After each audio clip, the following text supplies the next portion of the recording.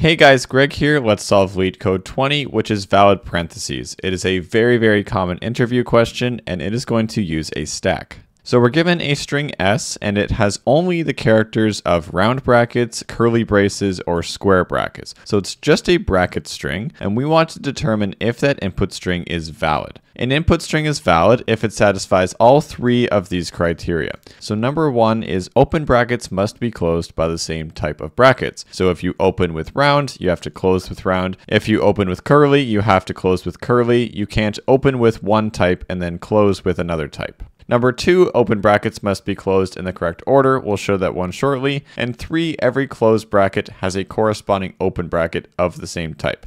So let's look at some examples. We have just round brackets. That's perfectly fine and what you'd expect. So that's true. Here, this one is also true because we have an open round, but we closed that correctly. These are all closed. So now we can open with whatever. We close with square. Same thing, we open and close with curly. So we return true.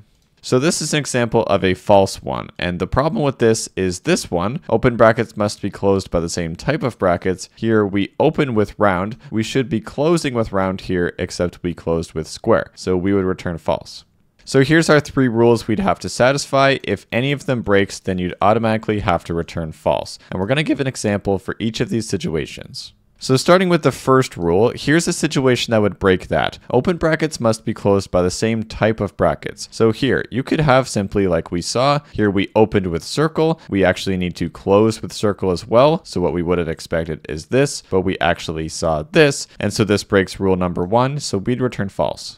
Now for rule number two here, open brackets must be closed in the correct order. Now this is technically closing everything and it's all matching. We still have an open square and then we close with a square and we have an open round and a close with a round, except what we mean by correct order is right here, is we start off with a square and then we open with a round. Now if we're going to close right here, okay, this is a closing bracket, we need this to close with a round, except we actually closed with a square, and so that is wrong, so we'd return false. Now let's show how we can ruin number three. So every closed bracket has a corresponding open bracket of the same type. So here we could ruin that if we had a round bracket and then say we close that off. This is perfectly fine. But then if we closed again, so say we're just closing for no reason, this isn't really closing anything. Every closed bracket does not have a corresponding open bracket. There is no corresponding open bracket to this close. Therefore, this would return false as well.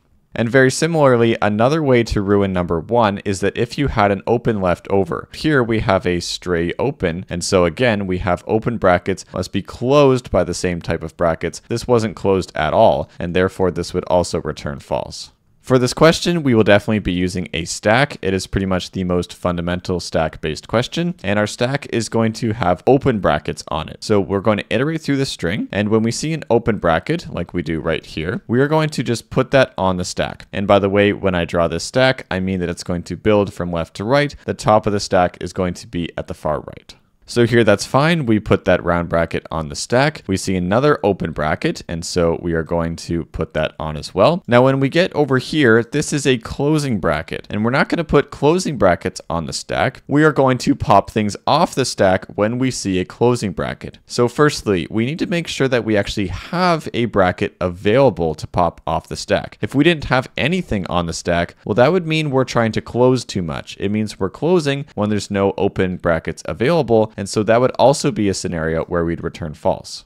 Now our stack is not empty, so we can pop something off. So we'll pop this thing off here, and we need to make sure that this is the bracket that matches with this one right here. This square bracket, it expects you to close with this one. And so it is the correct match, and so we move on. If that wasn't the right match, so let's pretend that this was actually a curly bracket, we need a match for this closing bracket. We pop off and we see this, and we see, oh, that doesn't match. And so that would ruin scenario number one. Open bracket is not closed by the same type of brackets because it's closed by the wrong type of bracket.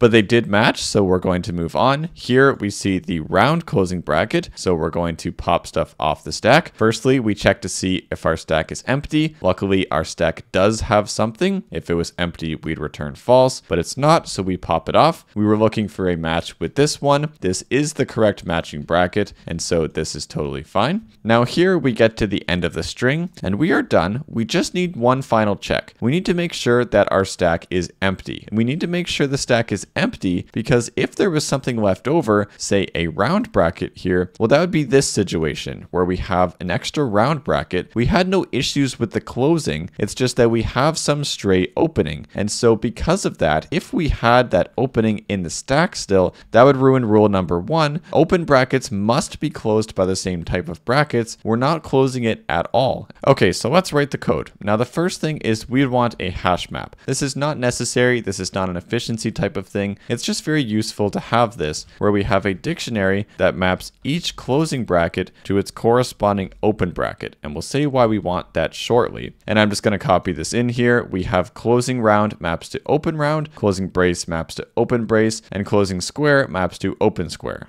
By the way, we actually have in the constraints that the string only consists of these types of characters, so one of these things is the only thing we're ever going to run into. Now in Python, the easiest way to build up a stack is just to use an empty list, and that's why I wrote it from left to right there. We append when we want to put stuff on the top of the stack, and we want to pop, which is going to take it off the right side. So we're always appending to the right and popping from the right. That gives it that last in, first out, or LIFO quality, where the last thing that goes in is the first thing that gets popped off. Now we want to go for each character C in the string. We will see if C is not in the hash map. Now what that means is it is an open bracket because we have closing brackets as our keys and open brackets as our values. So if C is not in the hash map, that means it is an open bracket. If it's an open bracket, our iteration is very simple. We simply stack.append the C. If it's an open bracket, we just want to put it on the stack and we don't even care what it is. Now, if that's not the case, so that means C was in our hash map, we are dealing with an open bracket. If we don't have a stack, so if our stack is empty, that's what this means, well, we can immediately return false. Well, we're saying, hey, we want to pop an open bracket off the stack because we have a closing bracket, say this one, where we want to find its match. But if we don't have any open brackets available, well, that means we have too many closing brackets, so we've got to return false. Now, if we do have a stack, we just need to check if it's the right value and pop it off. So we'll say popped is equal to stack.pop. That is going to take off the most recent open bracket on the stack. And we need to make sure that it is the correct one. By correct one, we mean if the popped, so this is the open bracket, is the matching one. And by matching, we mean if it's the hash map at C, because C is our closing bracket. For a closing bracket, we need to make sure what's on the stack is the same as our hash map value. So if popped is equal to the hash map at C, that actually means we're good to go. So we're going to say if popped is not equal to the hash map at C, that means it mismatched. We can again in this case return false.